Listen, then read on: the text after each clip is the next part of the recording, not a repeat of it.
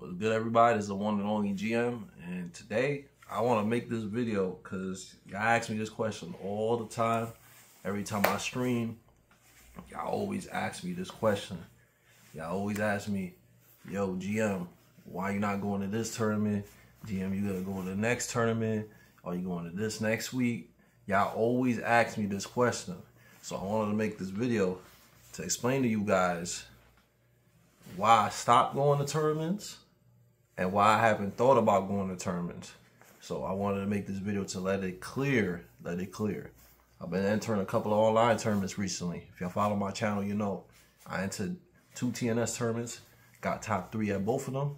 You know, pretty good. Got to show people I can still play and stuff like that. Pretty good. Tournaments took way too damn long. Had to sit down for 9 hours to stream the joint. Way too long.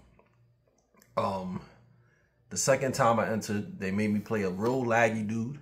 I had to wait 20 minutes just so he could restart his computer, and it was just horrible. It was unplayable. So of course I lost the winners finals, right? So after that, I kind of was like, I don't really want to enter these no more. They take too long. And then I got $120 both times for third place. Too much work and not enough bread. You know what I'm saying? So that's that with that. Last weekend I entered the ESL joint because I qualified for it, right?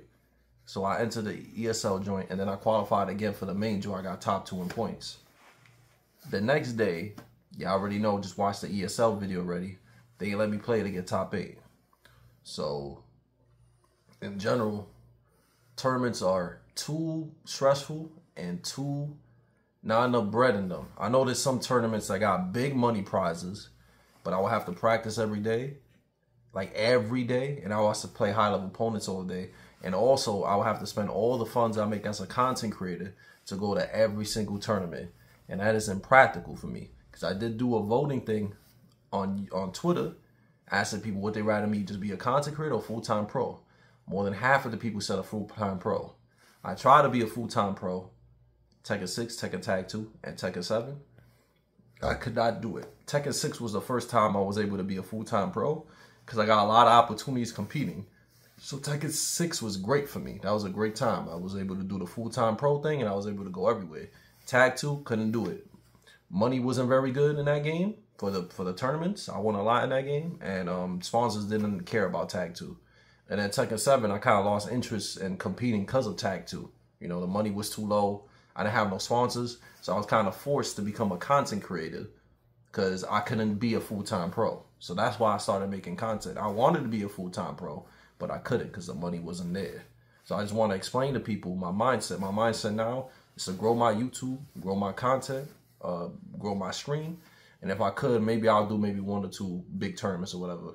But I'm not trying to be a big time pro unless I get an offer or something like that. But my own interest is in content. So I want to explain it to you guys that keep thinking, yo, you're a pro, you're going to this tournament, you're going to that tournament. I'm not going to do the whole pro thing. And the reason why is because it's very expensive. It will cost a lot of money for me to go everywhere.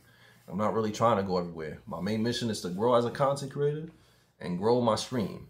So I just want to tell you guys why I stopped going to tournaments. You know what I'm saying? Plus, I feel like the community is very toxic. It's very toxic, and there's a lot of fake people in the community.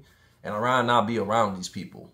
So I feel like me making content, sticking to myself is better for me as an individual. I don't need to be around negative people. I don't need to be around cliquey people. I don't need to be around fake people. I make my content. You like it or you don't. You don't need to watch it if you don't. You know what I'm saying? And the final thing on this whole video too, you have to understand too, because I know there's a lot of viewers that are new to my channel. I competed in tournaments since I was 15 years old. I traveled all over from 15 all the way to mid-20s. I went everywhere. I went to every major. You know what I'm saying? I went overseas to play Tekken. So the whole traveling and competing thing, I've been there, done that. And I got tired of it. Started streaming and making content. So you got to understand from an OG's perspective, I've been through the joint. So you can't expect me to do something my whole life that I did before. You know what I'm saying? So, you know, times change, man. I want to grow. I want to make money off of this thing I'm passionate about. I don't want to be broke and just do stuff that's not good for me. So that's why I made this video, and I want to make it clear for you guys. I'm not retired. If I feel like a place is good for me to go to, a good opportunity for me to go to, I'll do it. If I feel there's a tournament that's good for me, I'll do it. But that's not my main goals and not my main plans when it comes to what I'm doing right now. So if you like my content, watch my stream. If you like my videos, watch my stream like this, watch my video like this one. Like it, subscribe, all of that. You know what I'm saying? So that's why I made the video, to make it clear where I'm at right now. So that's all. And I thanks everybody for watching. Be sure to check out fightinggm_Tekken. That's the Twitch. Check out all my sponsors. Please like all my videos. I make content every single day. All types of content, match videos, everything. So check that all out. And thanks for watching. And I'll see y'all guys next time. Peace out. Take care. Laters.